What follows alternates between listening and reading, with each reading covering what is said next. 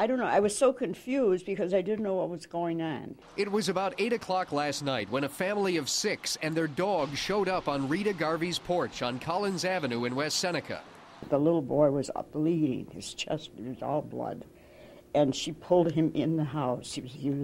He's like 6 years old, little tiny fella. They all ran there from their home around the corner on Indian Church Road.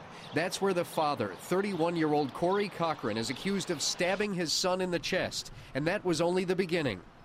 The mother interceded. She fought with the husband, was able to take the knife away from the husband. The husband apparently then gained access to a second knife. Another struggle ensued. She was able to disarm him with the second knife. She ended up stabbing him several times. Then the mother was able to get her 4 children together and run down the street. The father even followed them to the house around the corner. He just stood there and he was kind of, he just didn't know what was going on. That's what it looked like. But police showed up soon after, arresting him and treating the 6-year-old boy. Dalton Cochran is now in stable condition at Women and Children's Hospital. His mother, Rebecca Cochran, was treated and released from ECMC with wounds to her hands. The father, Corey Cochran, is at ECMC with non-life-threatening injuries.